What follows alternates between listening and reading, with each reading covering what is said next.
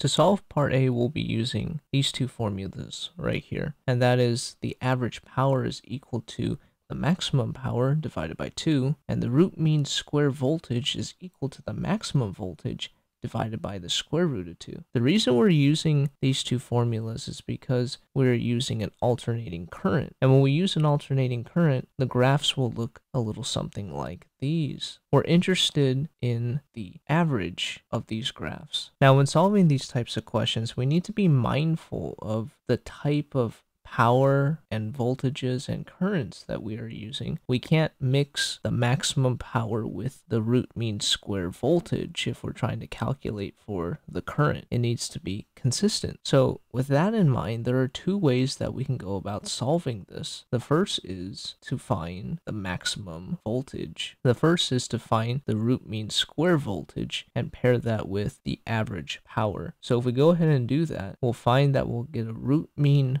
square voltage of about 120 volts. The next thing to do is to use one of these power equations. There are three. We have I times delta V, we have I squared R, or we can use delta V squared over R. The most useful one for this question will be the third one right here. Since we now have the average versions for the power and the voltage, we can go ahead and plug them into the power formula right here. And we'll find that we'll get a resistance of 193 ohms. Now, the second way that we can do this is once again we'll be using these two formulas right here. A quick side note, this line on top of the P, this is called P bar. It's a symbol that we can use to denote the average power. So if you come across this, I just want us to be culturally aware that this means the average power. So we can go ahead and find the maximum power this time around. So we'll get that the maximum power is about 150 watts. We'll go ahead and plug it into the power equation once again. This time we're dealing with the maximum power and voltage. So we're using the correct version. We'll go ahead and substitute the numbers and we'll get the same answer. We'll get a resistance of 193 ohms. For part B, it's more or less the same way in which we will solve the question. Part B is asking what is the resistance of a 100-watt bulb. If you understand how to solve part A, you will do the same techniques and solve part B the same way you do with part A.